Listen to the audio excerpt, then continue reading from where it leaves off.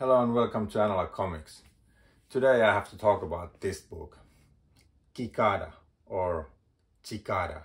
Not sure how it's pronounced. I would say Cicada.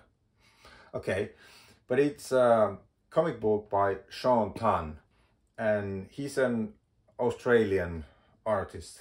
I did an order for comics a while ago, and then in the end there was little room for my budget, and I saw this book. And I've heard of Shaun Tau, but I never read any of his works, and I've heard a lot of good things about it. This was hardcover and really cheap, so I thought that, okay, this is going to be a sale, really good, bargain. But it turns out that this is a very, very thin book. There might be 30 or 32 pages in it. And in fact, there's so little content here that I will only show you a few pages of it, not to spoil anything, so sorry for that. And the way this is done, it's actually questionable if this is even a comic book. The way it's done is that when you open it, the other side, it's just one picture, one big picture. But they are really well done, like paintings. And the other side is a text page, but there's only 3-4 lines text. There's so very little text. There's maybe, somewhere it said that there's only 150 words in the whole comic. So it's almost kind of a silent comic. Well, in a way, it's actually half completely this silent comic. This is a story of Cicada, this insect here. He or she, well, let's say he works in this office, massive office building, and he's just kind of inputting data. From morning to evening, he's just inputting data. And he has done that for 17 years. And there is absolutely no respect for this character. He's overlooked, bullied, overworked, and he's not getting any reward for that, basically.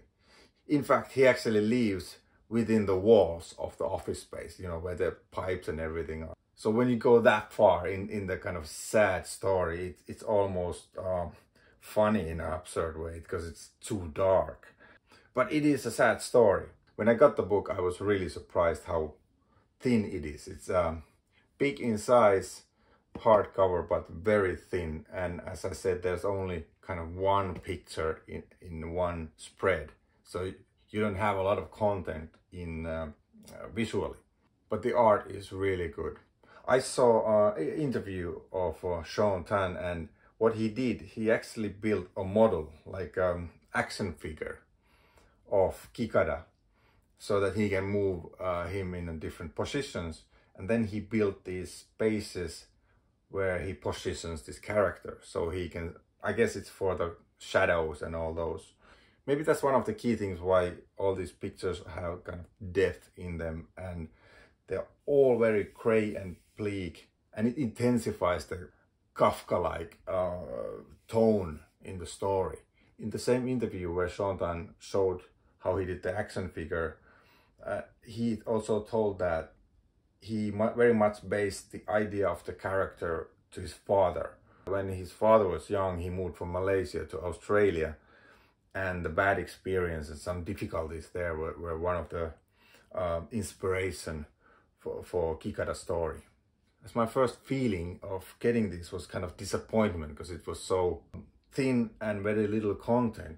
But reading the comic made me think. It's also one of those comics that you kind of decide what you take from it with you. It's commentary on many things. There's bullying, there's too much work, not getting paid for that or respected, not getting noticed.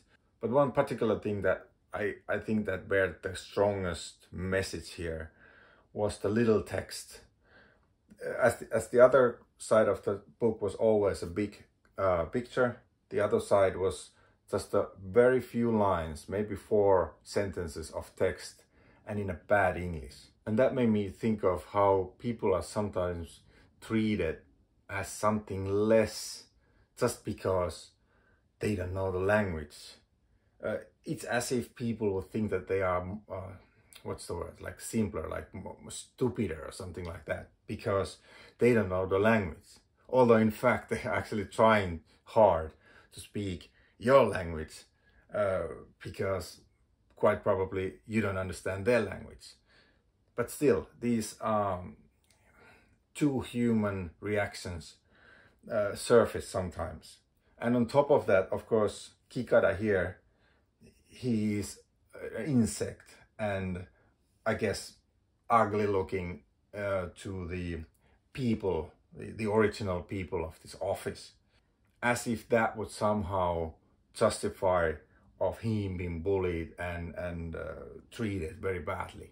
There were many more ideas that came out of this, but that was the main thing that kind of lingered the longest, that how sometimes just the appearance makes you value people in a completely wrong way. You can't see past the fact that they can't speak your language exactly. You know, it might even sound funny, but they're trying to tell you something, and so you kind of interpret that in the wrong way. And there's a resolution in the end. It's I would say it's a happy one, but I think it's based on who's reading it and how you see this. But because it's such a small book, I mean, it's just a few minute read, and it's still a hardcover, kind of in a really fine package. I'm kind of thinking like, what is this for? It's like, I like it. I thought that, you know, because it's such a small story, what if they would place this as an ending or beginning in some of other Shaun Tau's books or somewhere else? But I think that it would lost some of its impact, and there's some kind of sad cuteness in the whole thing. This needs the big pictures, and it has a really good, nice pictures. But yeah, I think this should be the way it is, but still, it's like I'm thinking what it's for. It's not something that I will read every week, but I know that I will come back to this because it's very fast read. It says here in the back that it's Hodder's children's books. I just noticed this. So I guess this could be also meant for children. I liked it anyway, despite that. But I wouldn't maybe recommend this to the youngest children, because the start is really sad and some scenes could upset the youngest children. But you know, when they grow a bit, this could be nice ways to present certain themes to talk about with children.